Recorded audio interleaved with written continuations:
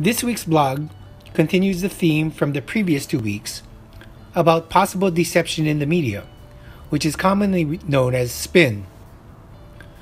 With the national conventions for the Republicans just completed and the Democrats just starting, media spin/deception is in full swing. Take a look at these two headlines about Debbie Wasserman Schultz, the Democratic National Convention chairwoman, and her term of office coming to an end.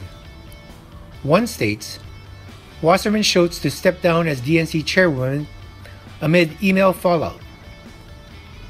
The other states, Debbie Wasserman Schultz to resign DNC post.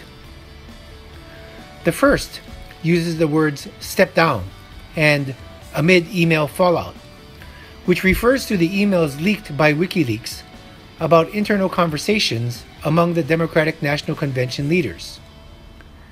There may have been an implication to link this turn of events with the Clinton email scandal that has been the center of much attention for the past year.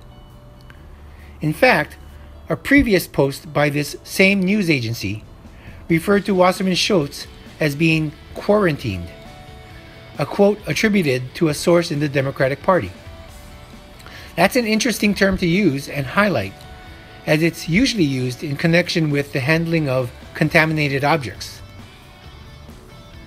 The second publication interestingly refers to Wasserman Schultz's resignation, which is a term that implies a more voluntary action by Wasserman Schultz to end her term of office, and provides somewhat of a buffer to the incident. The second article also spends less time describing the leaked emails, and the tone is much less harsh. There are many ways to characterize lies. One type of lie is the lie of commission. This is when the liar actually fabricates information in order to mislead others.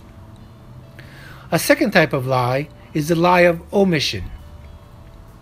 This is when a liar simply omits information to mislead others.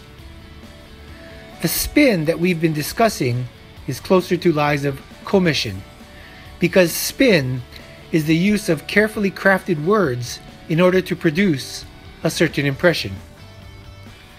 As we've been seeing these past few weeks, different word choices certainly produce different impressions of the same event. Research has shown that lies of omission are more common than lies of commission. They may be more difficult to find, however, in the media, because one would have to search for something that is known but not reported. When a news agency doesn't report something, it's difficult to know that they didn't report it because they didn't know about it, that is, they were just ignorant about it, or because they made the conscious choice not to report it, that is, they omitted it. But we can get a glimpse of possible omissions when one news agency reports something and another doesn't. For example, take a look at this headline about why Obama's half-brother says he'll be voting for Donald Trump. I searched for such a headline in the direct competitor of this news agency in the same city, but could not find it. Was that an omission in order to support a certain impression, or ignorance?